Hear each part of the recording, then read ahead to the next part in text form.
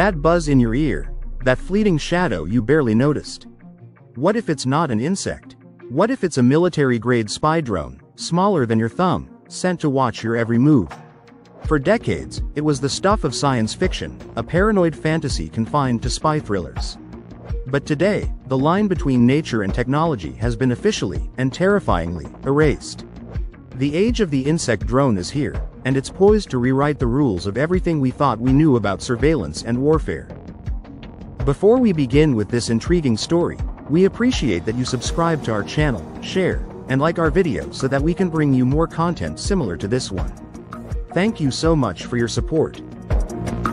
Imagine a machine so small it's nearly invisible, so quiet it's mistaken for a fly, yet powerful enough to carry the eyes and ears of a military force into the most sensitive locations on Earth. This isn't a hypothetical concept. It's a reality. We're delving into the chilling world of military micro-drones, where the ultimate advantage is measured in millimeters. At the forefront of this revolution is a device unveiled by China's National University of Defense Technology. It's a micro-drone the size of a mosquito. This isn't just a tiny quadcopter, it's a mosquito-like bionic robot, a near-perfect mechanical copy of an insect, complete with fluttering, leaf-shaped wings and thread-like landing gear. Designed for covert reconnaissance and special missions, this tiny machine is small enough to rest between two fingers, yet it represents a monumental leap in espionage technology. The idea of insect drones isn't entirely new. The CIA experimented with a dragonfly-shaped listening device called the Insectothopter back in the 1970s. While impressive, it was ultimately defeated by a simple crosswind, proving too difficult to control. But what was once a clumsy prototype has now become a sophisticated reality. The challenge has always been immense. How do you integrate power systems, sensors, control circuits, and advanced materials into a frame that weighs less than a paperclip? It requires a fusion of bionics, micro-device engineering, and materials science. The Chinese prototype, for example, flaps its wings up to 500 times per second and can fly stably in strong winds, a feat that was impossible just a few years ago. It's a level of miniaturization so extreme that the chip technology involved could fit the entire text of The Art of War onto a surface the size of a fingernail. And China is not alone. Researchers at places like MIT are also developing insect-inspired robots. Their projects, inspired by fireflies and bees, focus on creating soft, artificial muscles that allow tiny robots to fly with uncanny agility, even performing aerial flips. Some can even emit light, allowing them to communicate with each other on missions, just like real insects. Meanwhile, the US military has already deployed its own palm-sized nano-drones. The Black Hornet 4, a Norwegian-designed marvel, weighs just 70 grams and is used by American soldiers for immediate situational awareness on the battlefield. It provides real-time video, boasts thermal imaging, and is so quiet it's virtually undetectable, giving squads eyes in hostile environments without risking lives. One drone is a spy, but 100 of them, working together? That's a game-changer. This is the concept of swarm technology, and it's where this technology transitions from merely unsettling to truly revolutionary. Drone swarms mimic the collective behavior of insects like bees or ants. They don't rely on a single human operator controlling each unit. Instead, they communicate with each other, sharing information and coordinating their actions autonomously to achieve a common goal. Powered by artificial intelligence, these swarms can learn from their environment and adapt in real time.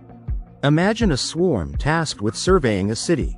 It can spread out to cover vast areas in minutes, identify threats, and relay a complete intelligence picture back to its commanders. If one drone is taken down, the others instantly adjust their formation and continue the mission without missing a beat. This makes them incredibly resilient and effective. On the battlefield, this technology completely rewrites the rules of engagement. A study found that using swarms could increase the lethality of drone operations by 50% while simultaneously reducing friendly losses by the same amount. They can provide a moving, 360-degree security bubble for convoys, scout ahead in dangerous urban environments, or even overwhelm an enemy's defenses with sheer numbers. It's a force multiplier that gives a small unit the intelligence-gathering power of a much larger one. So far, we've focused on surveillance.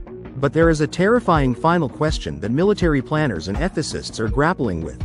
What happens when they're weaponized?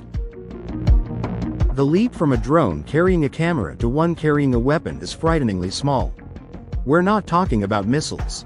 We're talking about something far more insidious. A micro-drone could be equipped with a single drop of a potent toxin, a fleck of explosive, or even a biological agent.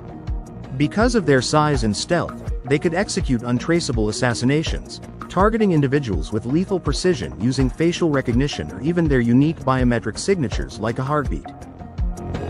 Imagine a swarm of these killer bees released in a conflict zone. They could be programmed to hunt for specific targets, not just people, but equipment. They could disable vehicles, jam communications, or sabotage infrastructure, all without a single soldier ever stepping foot on the ground. The potential for such weapons to be used for political assassinations or by terrorist organizations is staggering. There's a risk that this technology could lead to a state of permanent, low-level warfare, where attacks are constant, anonymous, and almost impossible to defend against. This raises profound ethical questions. When a swarm of autonomous drones makes a kill decision without a human in the loop, who is responsible? How do you prevent errors? How do you ensure that these weapons, once released, don't fall into the wrong hands or spiral out of control? This is the new frontier of warfare, smaller, quieter, and more dangerous than ever before. The technology is no longer a movie plot. It is happening right now in research labs and on battlefields around the globe. The debate is no longer about if this technology can be built, but how it will be used and controlled.